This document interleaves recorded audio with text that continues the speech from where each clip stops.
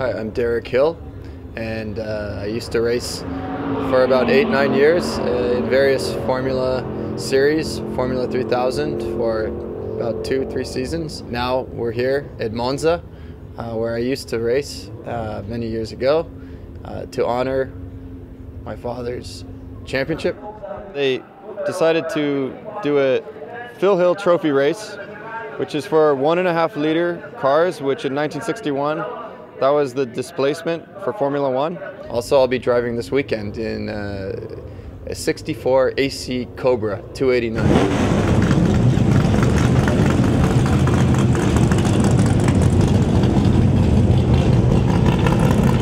Here we are at the exit of the famous Monza banking that they used to run many, many years ago. It's still here, it's obviously wearing out, but here we are today with the recreation Sharknose 156 Ferrari. It's emotional because I know that my father put so much on the line to achieve this kind of success. He lost so many teammates at Ferrari. It was such an incredibly dangerous period of motor racing. And when he won here, he also had to face the tragic circumstances of his teammate, Wolfgang von Trips, who was also his friend, being killed in the race.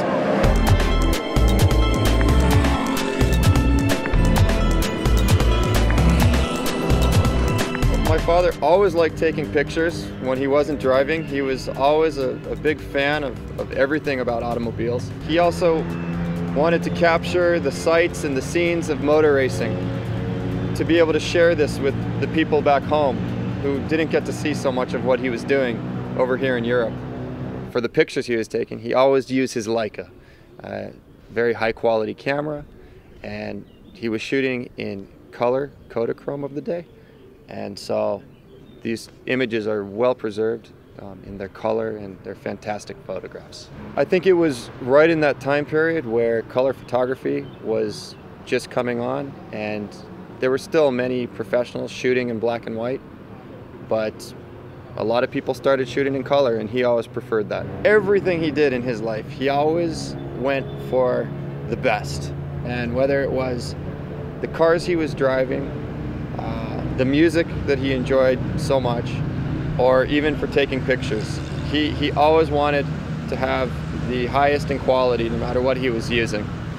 And we're glad, because now we have some great pictures. For the last 6-7 years, we've been working on getting the stories. While my father was still alive, he was documenting where the photographs were taken and what they were all about. Steve Dawson, who got all the stories from my father and helped compile all the images, and Doug Nye, a famous motorsport book author from England, is helping us.